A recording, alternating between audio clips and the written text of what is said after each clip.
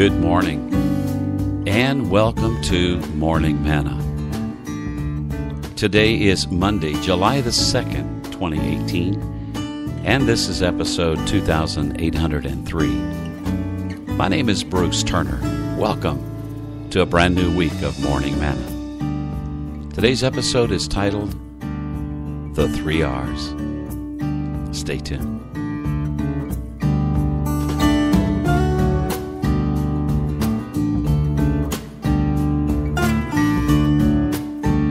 What do you think about when you hear me say the 3 R's? Well, if you're old school, you might be thinking about something from school, like reading, writing, arithmetic. Yeah, I know reading starts with R, but writing starts with a W, and arithmetic starts with an A. But they had this thing called the 3 R's, reading and writing and arithmetic. Some of you even remember that song. There's a lot of other interesting things. If you do a Google search for the 3 R's, you're going to find a lot of things. Like, for instance, one of the prominent things you'll see has to do with the environment. It is called reduce, reuse, and recycle.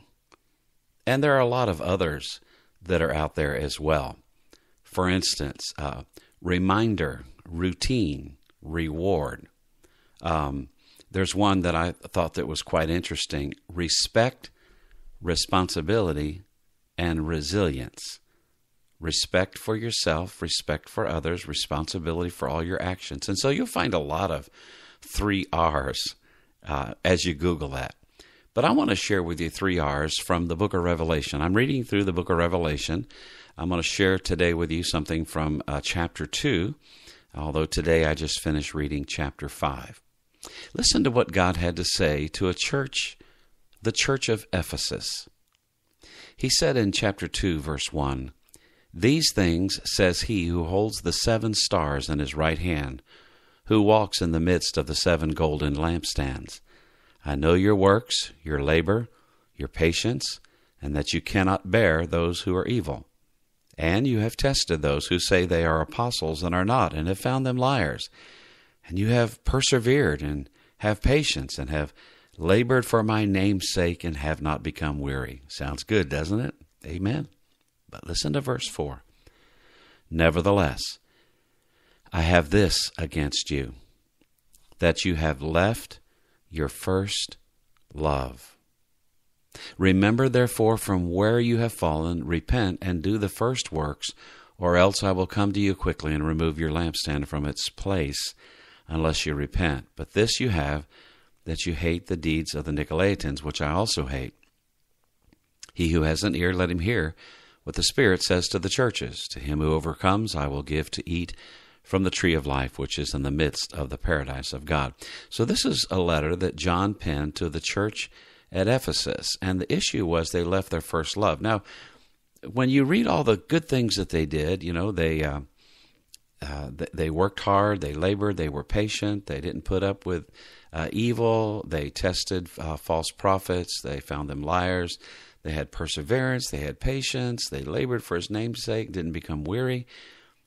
And you'd think, you know, with all of those things, that would be a really good thing. But when God said, "Nevertheless, I have this against you, that you have left your first love," one of the first thoughts that came to me is, you know, you can do a lot of religious stuff.